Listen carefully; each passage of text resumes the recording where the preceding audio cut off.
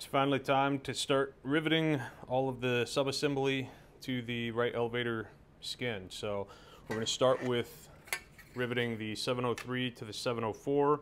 Then we're going to rivet our doublers and these brackets to the 702 rear spar. Then we'll continue on with the 709 to the rear spar as well as the weldment. And then we're going to rivet this assembly to the spar. Once all that's done, we'll rivet the 713, just the first two holes here into the skin.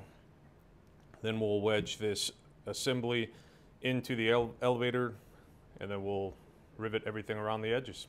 All right, the right elevator rivet assembly was pretty straightforward. I'm going to keep it pretty simple. It's going to basically be a sped up video of me riveting everything here.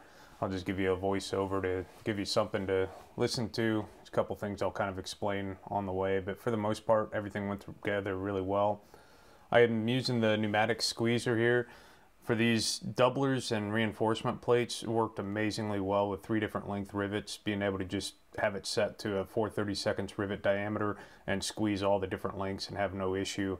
Made it so much faster than having to reset the shank for a traditional pneumatic squeezer or even a hand squeezer for each length of rivet. So far I've been really happy with it. Still a little different getting used to the foot pedal. I'll get a video out talking about it at some point here. Here I'm putting the weldment on. Initially you'll see that I'm trying to use the squeezer just because it's always obviously easier to squeeze rivets than buck them. Unfortunately I just didn't really have the space, so I'm going to go ahead and buck these rivets. So you'll see me pull out the rivet gun here and just buck those 12 rivets. I think I squeezed maybe 2 or 3 of them before I decided it was going to be easier to just buck the rest.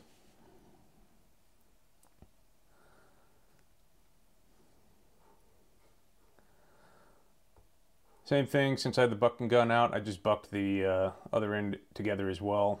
It's faster than getting the squeezer on some of those.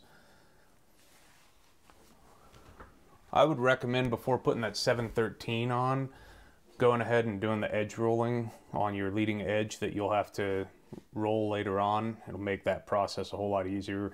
When I went to roll those leading edges, caused a lot of headache trying to get that edge rolled.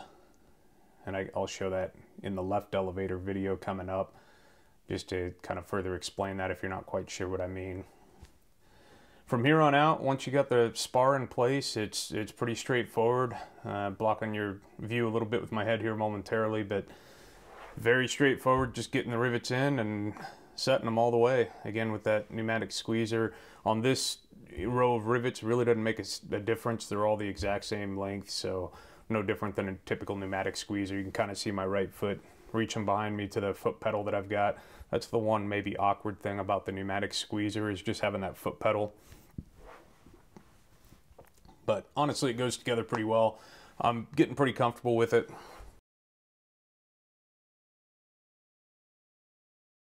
And here I'm just closing up the ends. No real tricks, just as I get to the trailing edge of the ends, I had just run out of space. I was able to set the top rivet, the very last top rivet on the trailing edges of both sides, but then I didn't have enough space between the shop head of the top rivet to get that squeezer in there to get the bottom rivet. So I just did a pull rivet on that bottom. This is where I'll leave this video. Feel free to like, subscribe, comment below if you have any questions, and I'll see you shortly.